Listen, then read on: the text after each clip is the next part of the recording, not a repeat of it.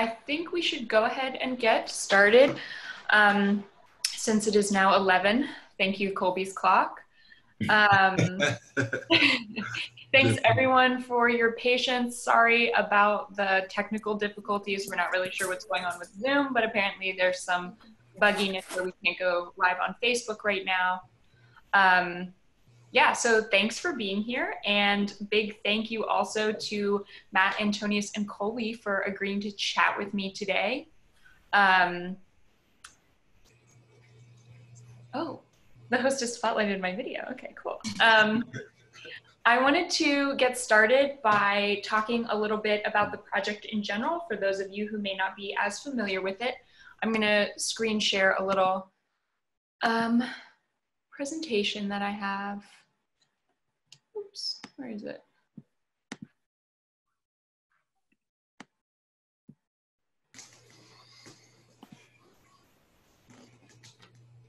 Ah, there it is. Okay. Lovely. So as you know, the project is called Installations. We're super fortunate to be working with the Mayor's Office of Cultural Affairs and HAA on this, so big thank you to them. Installations is a citywide public art project with one project per city council district. So that means that there are 11 projects, and the city council districts are given letters. So that's council districts A through K. Originally, we had planned to unveil in the spring of this year, but that is going to be extended a little bit. Each project will be on view for approximately 8 months, though, depending on the site. And all of the artists were selected by an advisory committee made up of incredible colleagues who work in the art world in Houston and are experts in the field of art and knowing incredible Houston artists. This is our project team. Specifically, I would like to thank Kelly and Patrick over at Flying Carpet Creative for being incredible fabrication managers, and Chris Valdez with Laredo Street Projects, who's also working with Concept Kit on doing marketing for us. We also have Jenny and Sarah at Art League being incredible every day. And then Debbie, Teresa, and Monique at the Mayor's Office giving us great support. Art League Houston has core values of inclusivity, creativity, and learning, and this project embraces those by trying to challenge notions of public art in critical but also playful ways, supporting local artists and projects that are reflective of the diverse communities in Houston, and then providing support for artists in a meaningful way. So I also want to go over the project goals really quickly, because this will circle back later when we're discussing some bigger questions about the projects, these specific projects, and then the entire initiative in general. So some of our goals are to support local artists, challenge notions of public art, reimagine public spaces through stories of social justice and equity, respond to specific needs of communities in Houston, spread public art geographically through the city of Houston, engage and empower community members, and unearth, reinterpret, and/or platform local histories.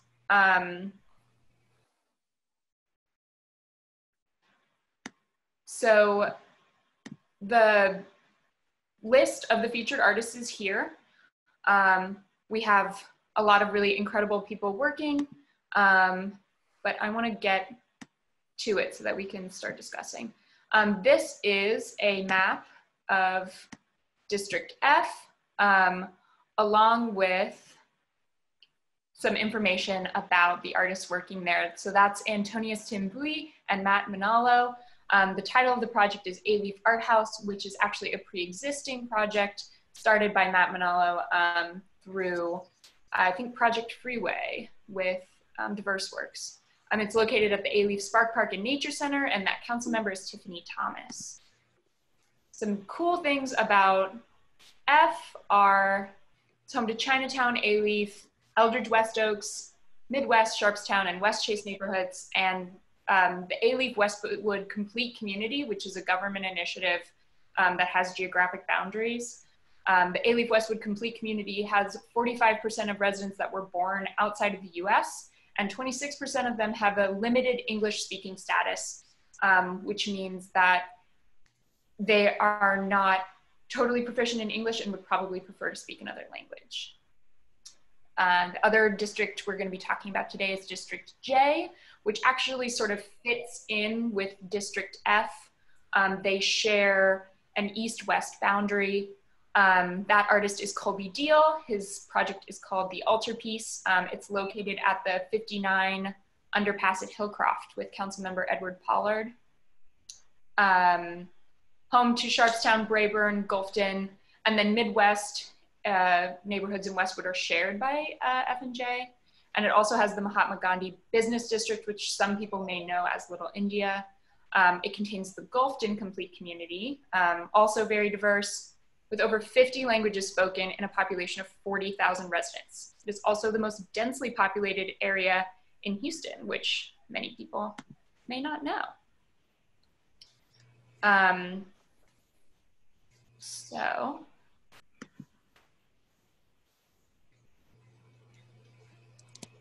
let's go ahead and turn it over to Matt and Antonius. Can y'all talk about your project for a little bit? Give us some background on that. How you chose your site, or Antonius, I guess, how did you come to work with Matt? Matt, can you give us background on Alief Art House? And then a little bit about what it is. Hi everyone, my name is Antonius-Tin Bui. I am so honored to be one of the installation artists this year, and more specifically to be working with an incredible artist and organizer, Matt Manalo. So when approached for this project, I knew I wanted to be working with District F for many reasons. Like Sophie mentioned, I am very drawn as a child of 2 Vietnamese refugees, working with a predominantly immigrant, undocumented, and refugee population is really dear to my heart. And when I did site visits, I continuously went all around Chinatown and Alief, searching for a site to respond to. And when I took a step back and really thought about public art, knowing that this project would be on view for 8 months, I really thought about the importance of sustaining public art. And that's when I found out about Alief Art House and realized that Matt Manalo already started this phenomenal public art project that I could then use installations as a way to continue. And I think it's so important to provide a community a sustainable public art project that they can call their own. So our goal with Alief Art House is to create an inclusive, intergenerational, and long-lasting public art project that will last after we go, I suppose. And Matt has been so gracious in terms of working collaboratively with me. We are so excited to bring a whole entire lineup of artists to Alief Art House. And I'll pass it on to Matt to talk more. Thanks, Antonius. Hi, I'm Matt Manalo. Alief Art House was born through my project Freeway with Diverse Works last year. I decided to do the Alief Art House because I'm a resident of Alief and I am a full-time artist. And I felt like, with all the culture that's happening in District F, I felt that art was missing and something that was sustainable. So yeah, I mean, and then originally I wanted to just put a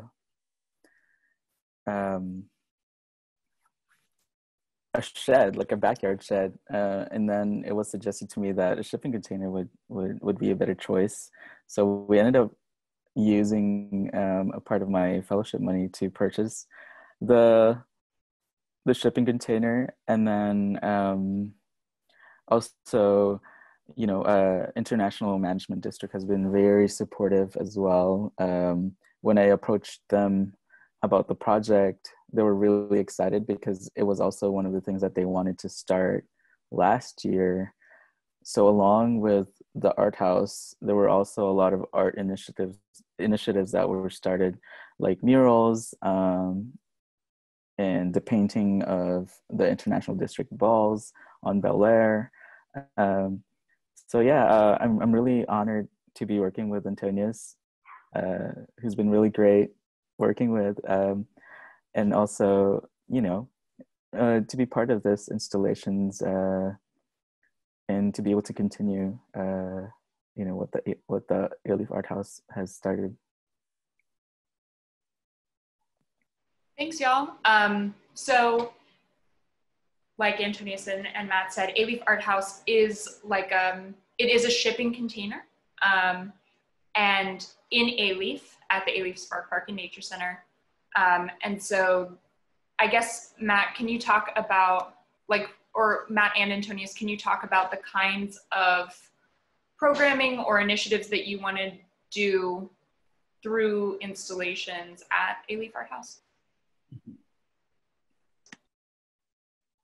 I think one thing that I was really inspired by Matt's vision was the flexibility of the space. So really thinking about how this 20-foot shipping container can be transformed to fit the needs of the community, whether or not it's through murals, exhibitions, workshops, concerts, poetry readings, etc.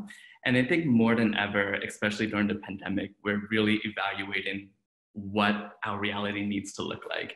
So I want to read this small excerpt from a dear colleague, Layla Weaver, from an essay called Subject to Change. And it's talking about digital works during this time. It says, you can create, upload, delete, re-edit, and upload again as an abridged work. No pressure to notify the public or ask permission. The gallery, the theater, the museum is not live. The venue is now a link, a download, a digital document, and it is always subject to change. I think Matt and I, as full-time artists, we're constantly struggling with how do we create the work, gather the funds, support our community.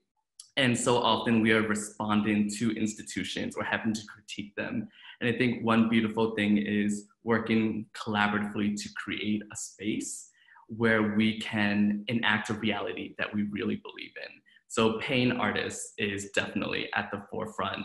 Prioritizing artists who have roots with Alief, artists of color, femme artists. And so really thinking about how can we constantly evaluate ourselves as organizers and create a better Alief Art House.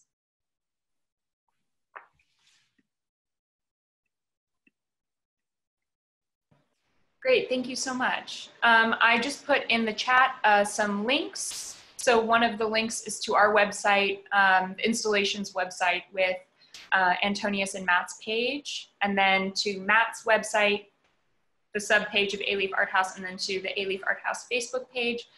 Please take a look at those when you have a moment, because there's some really good photos of current and past stuff going on at the art house, and you can learn a little bit more about it. So maybe we can move on to Colby now. Colby, can you tell us a little bit about your practice and your project? Let's see.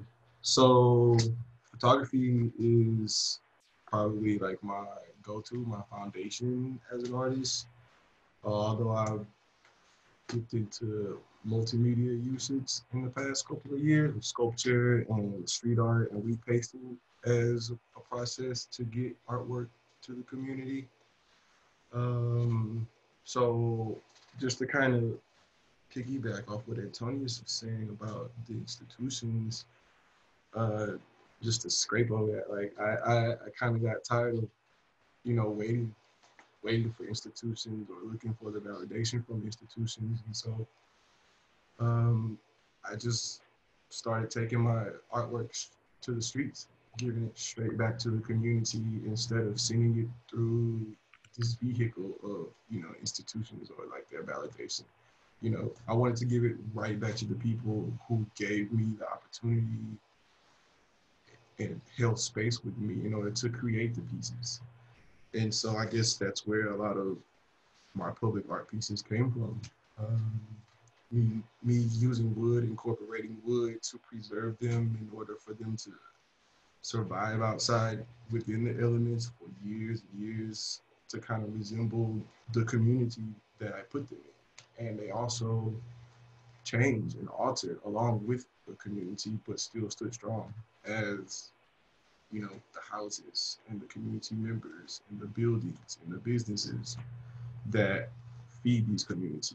And so that's where that kind of started came from. And this piece kind of grew out, it grew out of that because of my love for Renaissance and classical paintings and the way that they were portrayed and presented to the people. They were presented huge, built with huge, beautiful wood frames. And so I just came up with the idea. Well, basically came up with it, but it's been a progression of thoughts and a progression of process throughout the years. And this, I'm appreciative of HLA because they gave me the opportunity to expound upon this idea that's been festering in my head for a long time. So that's why it's called the altarpiece, because it resembles the old paintings of like Leonardo da Vinci, Caravaggio, and you know, you go on and on, Van Eyck. I wanted to portray photographs in it. So that's why I chose to create it with the vision of, you know, the resemblance of an altarpiece, and to resemble it to make it look like a home, the home that basically is in these communities. It looks like the cookie, I won't say cookie cutter, but it just has the design of homes and gives you that memory of where a lot of these community members come from and where I come from.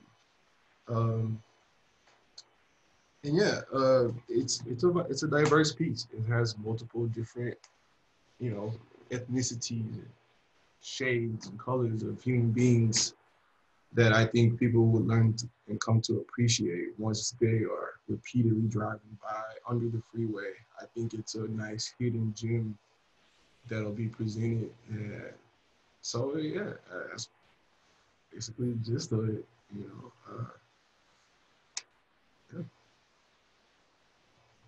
Yeah. Colby, I'm gonna screen share in a second an image from your proposal documents, if that's okay, Yeah. so that people get an idea of what it will look like. So like I said, this is in the Hillcroft underpass under 59, I guess 69, but I don't really know anybody that. Yeah, they changed it up so much. Okay, so this is what it will look like, or the idea of what it's going to look like.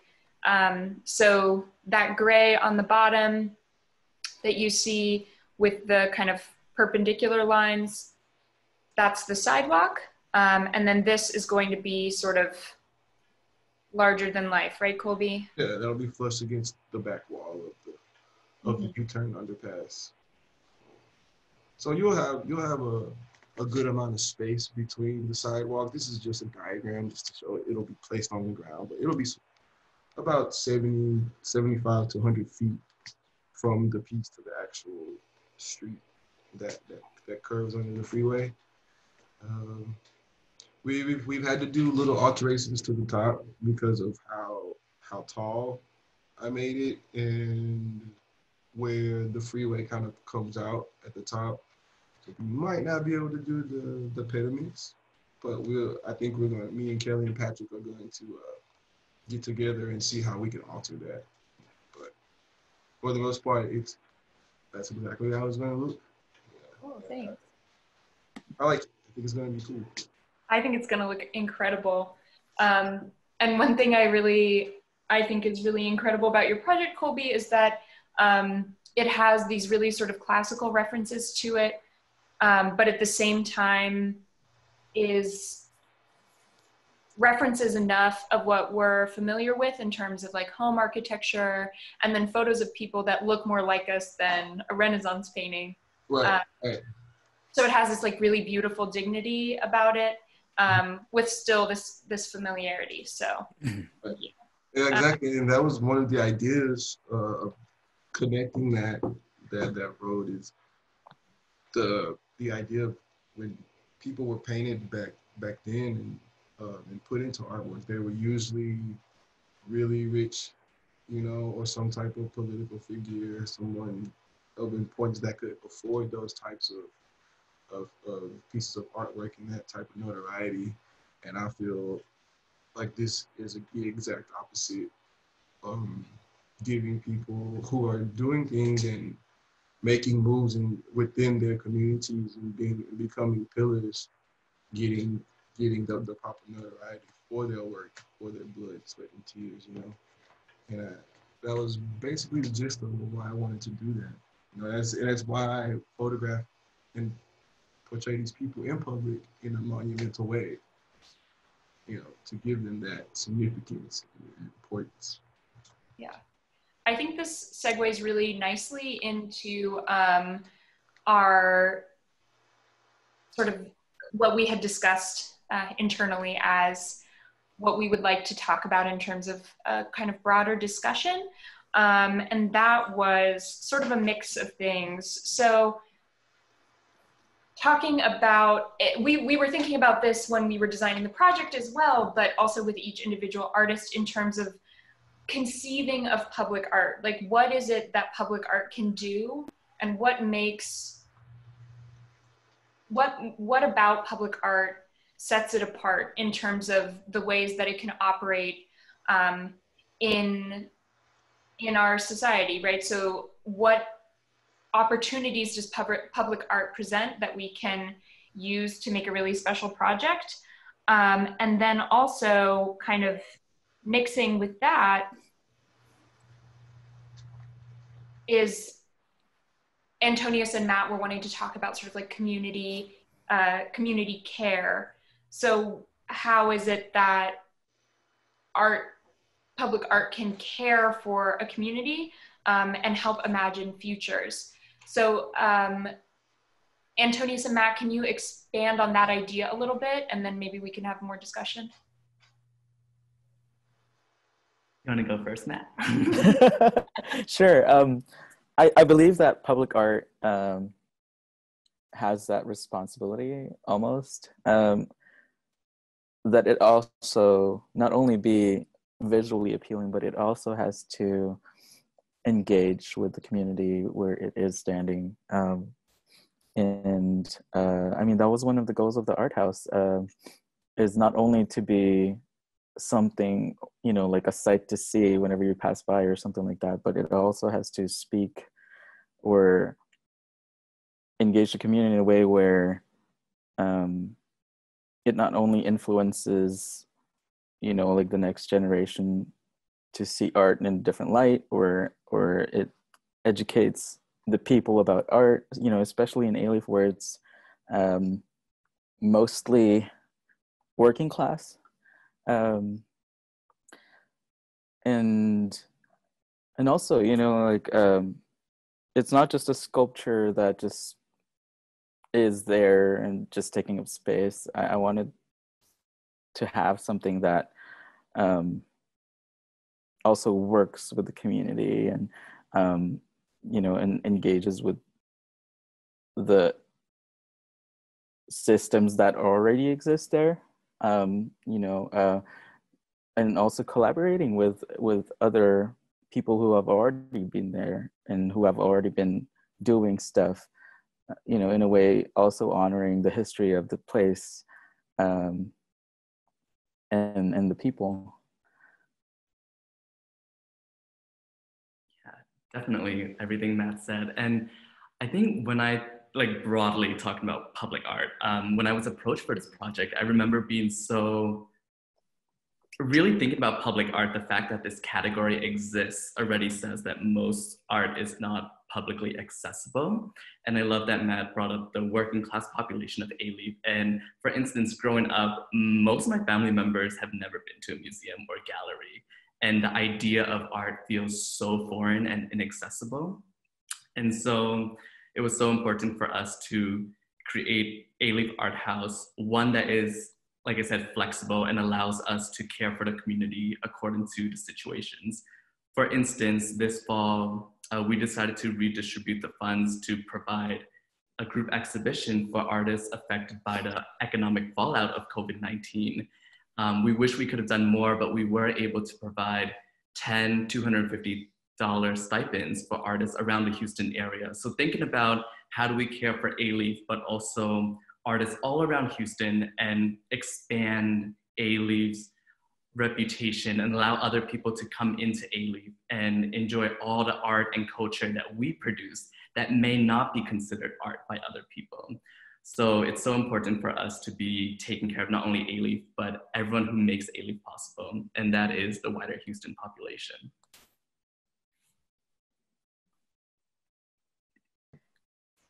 Colby, can you talk about the ways that your project also addresses these things? Because I think it really does. And if you've thought at all about your project in these sorts of terms. Mm-hmm. So when you spoke about like affecting the future, I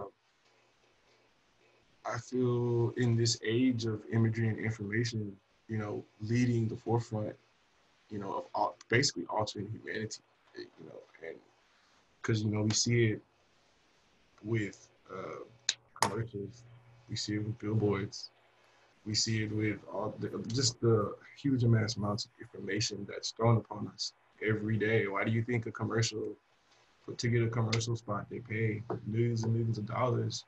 Because just you seeing that 30 seconds of a product, people lose their minds and they go crazy and they go buy the product, and, you know?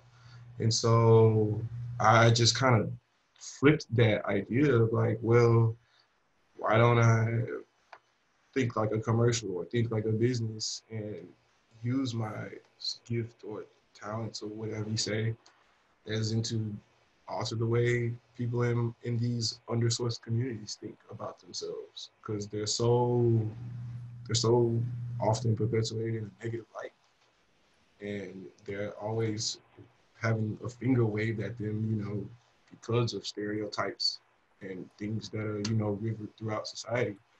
And so I just had the idea just to put a positive image of a kid riding his bike right next to where he lives on the corner store. Like, imagine how that kid feels about himself, or his change, his mode of thought has changed just by waking up unknowingly in the morning to get on the school bus, and he sees himself, you know, as he would see like a white man or, you know, a white lady on like this billboard to like be a senator or something. You know what I mean? Or, you know, to be a city council member. I just applied those same aspects to the work. And when I return back to the community a year or two later to see, just like the piece on the Eldorado Ballroom, you know, of my mom in that frame, just the idea and the conversations that I was having with people and what they were saying, how they felt, driving down Elgin every day to see that piece, and how their daughters would say, hey, I want to dress like that, you know, or who is that woman? Just for them to seek information is enough for me. And then also, placement is very important. I put a couple pieces on the back or the sides of small businesses, you know, that contribute to the sustainability of their award, you know, and just the traffic that was created from people posting the photos on Instagram, on Facebook, you know, then it creates this curiosity, and people want to come see. Then in turn, that they sit down and have a cup of coffee, they eat a sandwich, or, you know, they spend money, and that contributes to, you know, the environment that these people grow up in. And I just started to realize that and how powerful that was. I'm pretty sure everybody's been in Doshi House. Here we go. Everybody's been in Doshi House. It started there, and people started posting, and then, like I said, people would just go sit down, have a sandwich, you know, contribute to the funds, and then they would, because of the artwork, because of what was put there, you know, and I think that plays a really big part in the survival of a community. That's how I look at at least one aspect of public artwork. And I like building bridges. I feel I kind of consider myself as a bridge artist, like building a bridge of awareness and understanding, you know. So it's like 2 cents about that. Awesome. We do have a question for you, Colby from Mariah Rockefeller, saying, do you see this project or a thread from this piece taken to other communities in the future that you either study or work with for a time? The exact piece, you mean, or just, yeah, I plan to do this everywhere. Everywhere I can put my foot, I'm gonna do it, you know. And if I have to continue going guerrilla to get it started, that's what I'll do, you know. Yeah, definitely. And even if I built it, and I will build it, you know, when I complete it, I build it to where it can be broken down and moved. So yeah, definitely. Even if I would like to let it survive in public before anyone even considers asking me to like put it up in a gallery space or like a museum. I would like for the public to appreciate it, you know, for people alike that look alike in the piece to be able to feel good about themselves as they go by it. But definitely, you know, hey, we took not the exact idea, but a portion of the idea and put it in First Ward, and put it in the park, in Richard Brock Park. You know, one of the first Black lawmakers in Houston, Texas. He started one of the first Black schools for children. You know, and so yeah, I definitely see it moving around. Before COVID came, I had a piece in the works in Denver, and I was gonna do the same thing, not the same exact piece, but same idea, different images, but same idea, different. Yeah. I think I'm thinking right now about how often we're hearing the phrase representation matters. I think that kind of discussion nationally has captivated a lot of people's attention. And sort of connecting Colby's project with Matt and Antonius's project in terms of also thinking of the phrase like, you can't be what you can't see. Being able to see yourself portrayed kind of like monumentally in photography, or someone that looks like you, right? Or a business that you frequent all of a sudden has art on it that's like really beautiful and incredible. And you didn't think that this building that you frequented would ever be sort of like worthy of this commodity that, like Antonius said, is often private, right? And dependent on money. And then Antonius and Matt, your project, bringing these sorts of resources into a community and saying like, just by virtue of you existing, you deserve access to this. And like here you can work with artists that look like you, and you can also, you don't have to be an artist, but you can also be invested in the arts in a way that's meaningful to you. So first of all, congratulations to all three of you on putting together such meaningful and beautiful projects. But I don't know if you have anything else you want to say about that.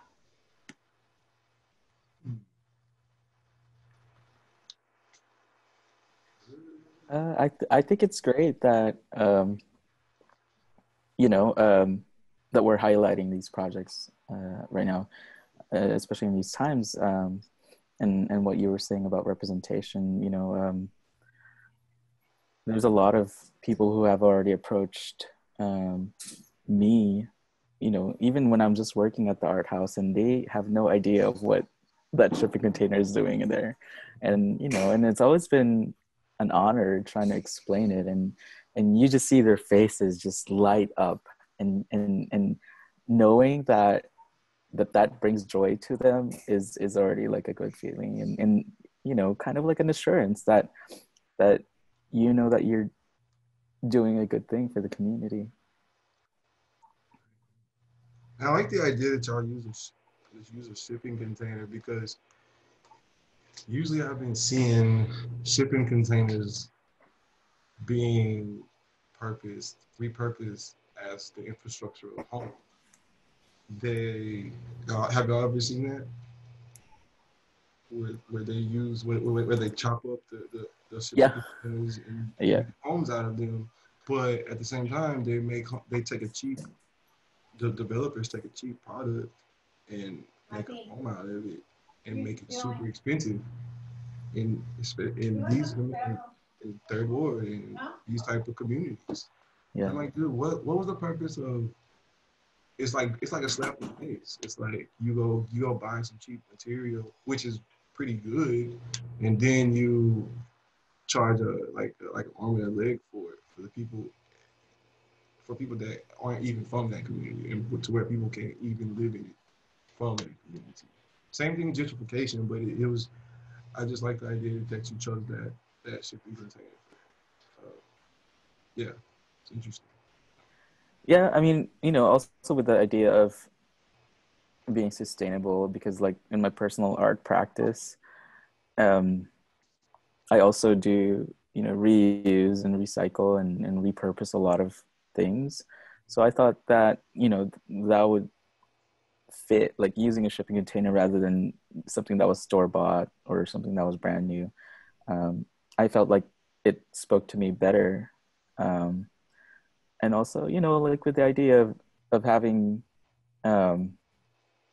like the supply and demand of things. And I love that you brought up the idea of, shipping containers being used for houses or new houses and gentrification and all that. And having a shipping container in Alief is almost like like not really a sore eye, because you see them a lot. So so Nice. having that, it kind of fits in already, and it's not gonna, like, it doesn't stand out to a point where, it's not like a $5 million mansion in the middle of an open field. Right. So Yeah, I can definitely see that growing, because that's exactly what they do. They take them and they just stack them, and they cut holes in the walls, and you can walk all through them. So maybe this could be something that you can really grow yeah. into a whole building. Like, So what you're seeing is actually the first mural that we did. And then Sophie, if you could switch to the new mural by Antonius-Tin, who's also an Alief artist. So yeah, that is a new mural at the art house. So will y'all be giving multiple artists like different segments of time to have a mural on the art house? Okay, nice idea. You want to talk about our programming, Antonius? Yeah, hopefully we'll figure out how to meet physically once, post-pandemic life. But for now, we will be documenting the exhibitions and posting them online, similar to most museums, galleries, etc. But every single month from now until February, we actually have a new artist within the space. And the mural will switch once more by artist duo, who is also Alief based. We have Thomas-Tran, drag queen Kumquat.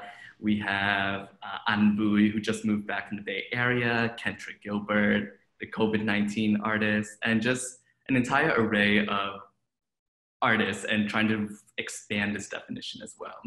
So it would be great to bring more drag artists, sex workers, organizers into a space, people who may not be easily recognized by larger art institutions.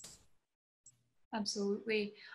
We're gonna have to wrap up kind of soon. Does anybody have any last minute questions that they would like to put in the chat for these artists? If so, now is the moment to do it. But I just wanted to let everybody know that we should probably wrap up fairly soon. Antonius, I think that's a really good point. So everyone, not only will these projects be developing over the next few months, but all 11 will be. So if you are interested in these projects or you're interested in the initiative as a whole, our website is installations.com. That's installations with the L's being ones. You can find out more information on Facebook, Art League's Facebook, and on the individual artists' websites and Facebook pages. We will absolutely be updating you as things happen. Any final thoughts from anybody? I like things I'm seeing. It's cool. Right? It's cool for that people can understand that, you know. Also, when I get it up, let's treat it like an altarpiece, like a real, like go give it like donations, like candles and flowers and gifts and stuff. You know, I think that would be an awesome idea. Like that just came to my head. Like let's just fill it up. You know, like that'd be cool. I love it. Yeah. Yeah, we'll do flowers and everything. Yeah, I live close by there, so yeah, I want to see it in person. Definitely. Amazing. Yeah. And we can document it filling with lovely offerings. Right, exactly. You know, just I again that culture that's past that comes from the past because we still do that today. You know, and why not do it for people who are alive and still here, and, you know, doing things. So yeah, let's do it. Well, thank you so much, everyone. Art League will be posting more information about future Zoom roundtables that we're going to have. Should be really cool. I look forward to more conversations like this. And again, thank you so much to Matt, Antonius, and Colby for joining us today. Please keep your eye on our social media and our website to keep up with their projects. Thanks, everyone. Thank you. Thanks for joining. Be safe. Yes, be safe. Bye, y'all. Bye.